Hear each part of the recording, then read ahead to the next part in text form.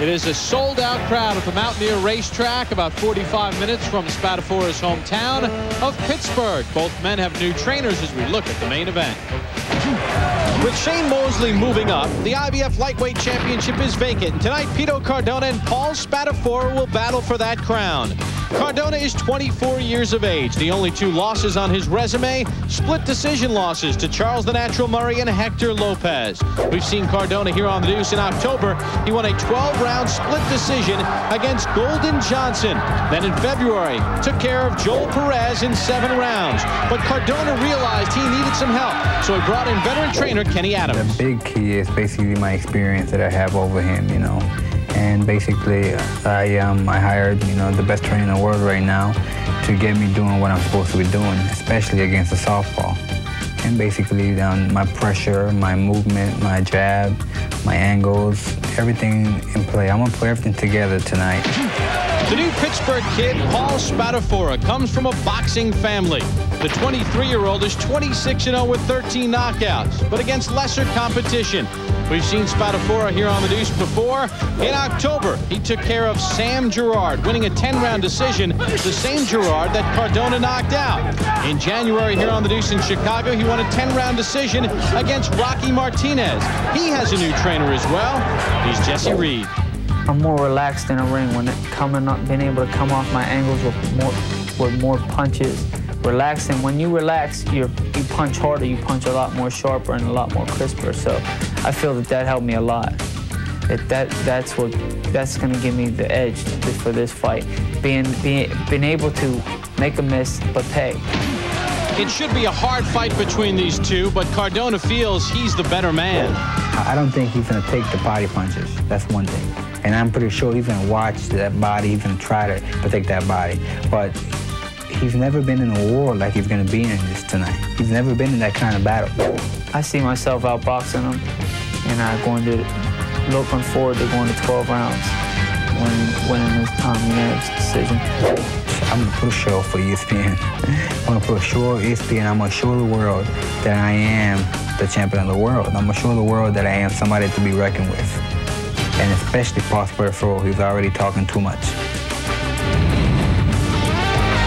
Well, Paul Spadafora is a guy who eats, sleeps, and dreams about boxing, and never before have we seen Pito Cardona so focused as he is for tonight's shot at a championship. Some subtle things to watch for tonight, because these are guys with two very different styles as we take you inside Atlas's world.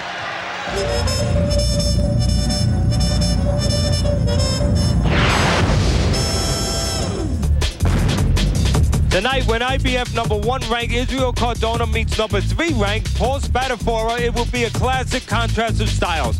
Cardona is pure power and pressure with big fight experience. Spadafora is a southpaw with boxing ability, but is untested in big fights. For Cardona to win, he'll try to trap Spadafora against the rope and pound the body with savage punches, which would take away Spadafora's legs and breath. Pito will also have to try to improvise at times against a mover like Spadafora. In this move, Cardona misses with a right, but turns with his opponent and unloads another. Spadafora is slick, and when pressed to the ropes, likes to turn his man to get out of trouble. But Cardona will throw punches when his opponent steps away. Spadafora is undefeated because he hits but does not get hit. Here he punches, then slips a punch and gets into position to counter. Moves like this will give him a chance tonight. And Cardona can't walk in straight. When he gets close, he must move his head, or else he'll get jabbed to death. Moving the head will enable him to counter those jabs with his own right. It'll be a game of cat and mouse, and at stake is the IBF Lightweight Championship. Well, that is the Atlas world. Teddy, a couple of other subtle things to look for. You're Cardona, I'm Spadafora. Cardona likes to move his man around, doesn't he? Yeah, he does. He has to do it with a guy that's moving like Spadafora. So Cardona's going to make a move where he wants to. So if he's moving this way, Cardona's going to throw over here with a left hook, just to make his man move there so he can run him into a right hand. Okay, now let's go to the other side of the table. Paul Spadafora, you'll be Spadafora now. I'm Cardona. Spadafora, even though he's a southpaw, he's a natural righty, and he likes to do some different things as well. Yeah, here's slip over here. What do you think I'm going to hit you with this, right? Right. Wrong. Ha-ha. Oh, funny, haha? No, I didn't mean it funny. I just, like, you know. So those are some of the things. Both men like to move their men around. Cardona's the more powerful of the two. That is our main event tonight. The vacant IBF lightweight championship is at stake. Pito Cardona is ranked #1 in the world by the IBF. 24 years of age, out of Hartford, Connecticut. He has a professional record of 31-2 with 23 knockouts, 2 losses, split decision losses to quality opposition in Charles Murray and Hector Lopez. Paul Spadafora, the new Pittsburgh kid, is 23 years of age. He weighed in at 135 pounds. You see Jesse Reed, his new trainer, in the corner. Spadafora 26-0 with 13 knockouts, but he has not been in against the competition that Cardona has been in against.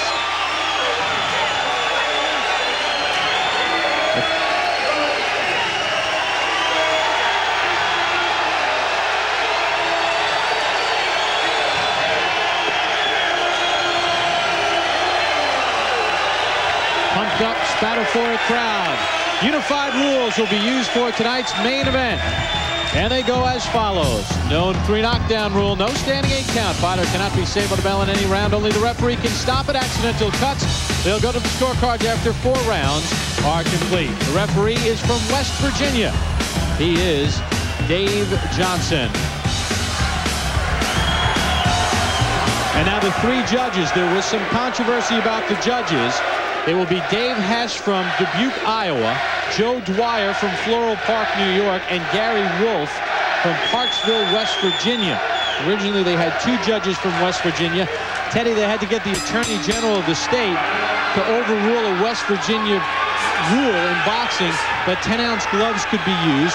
They wanted a big ring, although it's only 19 feet by 19 feet inside the rope. So really, even though Cardona's the #1 ranked guy, it seems as if the deck might have been a little stacked against him. It's got to worry you. Obviously, the old-time guys say, I carry my judges in a fist, and this Cardona would like his chances of knocking out Spadafora. He's a stronger guy. Spadafora's never been in with the kind of guy that Cardona's been in there with, but still, you want an even shot. You can't depend on knocking everyone out. Take a look at the knockout ratio for these two. Cardona never been stopped. Neither obviously has been Spadafora. 15 of the 23 Cardona knockouts have come within the first 3 rounds. Cardona says he is at his best. 5.5-month layoff, longest of his career. Says he's been on weight for about 2 weeks. Weighed in light, 132.5 pounds. Spadafora, a 4.5-month layoff, longest of his career. He says he's been on weight for 2 weeks. Well, we know more. I mean, one of the ways to handicap this fight, we know more about Cardona than we know about Spadafora. Spadafora has not been in there, as you've said, with top competition. Cardona has. He belongs at that level. We know he can fight at that level. We know he has a real good chin. We don't know about the chin of Spadafora. I'm sure Spadafora's people do not want to find out about his chin. But this is what this fight might come down to. When Spadafora, if he gets hit, and when he gets hit sometime in the fight, how he can take the punch of Cardona. Because somewhere along the line you would think he's going to get hit. But he's going to want to box the kind of fight that he's boxing right now, which is stay on the outside, pitter-patter punches, sharpshoot punches, and not let Cardona get set to punch. A combination from Spadafora. Common opponent, Sam Gerard. Last year here on the Deuce, Spadafora won a 10-round decision against him. In January of '98, Cardona knocked him out in 3 rounds. Cardona says this is the first time he's actually sparred with southpaws to get ready for a southpaw. And Teddy, what about the fact that both guys have new trainers, new lead trainers? Well, both guys have, obviously that could work 2 ways. The work where you're not familiar with the guy, where you try to do something new, but they both have experienced guys with each other. In Spadafora has Jesse Reed, who's a real good, solid trainer. Been the trainer of Orlando Canizales, bantamweight champ for a long time. No longer bantamweight champ, but one of the terrific bantamweight champs in the world. Of course, Kenny Adams, the Army trainer. He's been in there with Kennedy McKinney, former bantamweight champ. He's helping Cardona now. Good guys in the corner, no doubt about that. Spadafora's round. Good, solid round 1.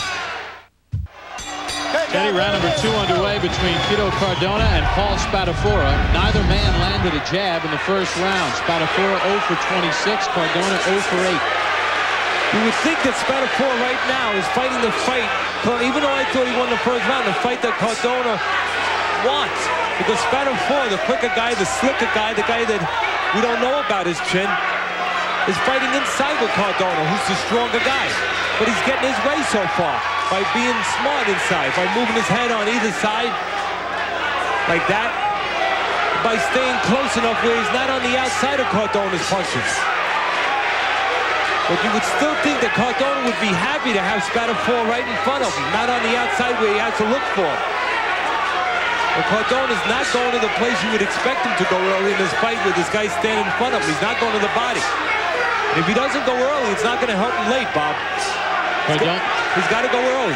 Cardona came under some fire, and he had that split decision win against Golden Johnson. He was supposedly offered a fight with Shane Mosley for this IBF lightweight championship. Cardona injured his hand in that fight against Johnson, and he says that HBO was pressuring him because they wanted a soft touch from Mosley. They wanted an injured Cardona. Lou DiBella of HBO outspoken against Cardona, and Cardona says, I will prove all of my critics wrong tonight winning in this guy's backyard. See, Spadafora is showing people that you can be slick and you don't have to box on the outside with the stronger guy.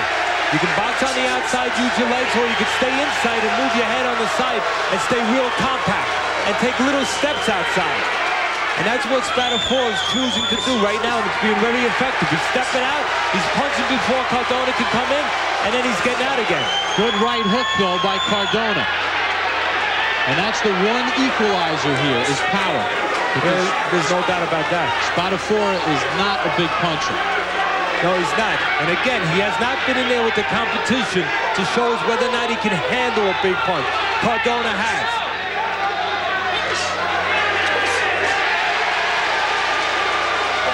Let's go, come on. Spadafora has to be careful that his early success does not get him drunk, where he'll get drunk with a big punch later on. Even though he's getting away with fighting inside, I don't think it's the right way to fight Cardona. And late in the fight, he might pay for it. And Teddy, unlike in our first fight, Frazier against West, where West gave away some rounds early, but West doesn't have power. Cardona can give away a little bit early because he does have that power. And he needs his guy to cooperate with him.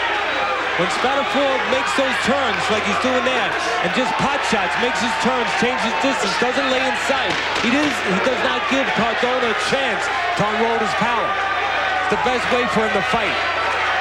So far, Spadafora has been slightly better through 2.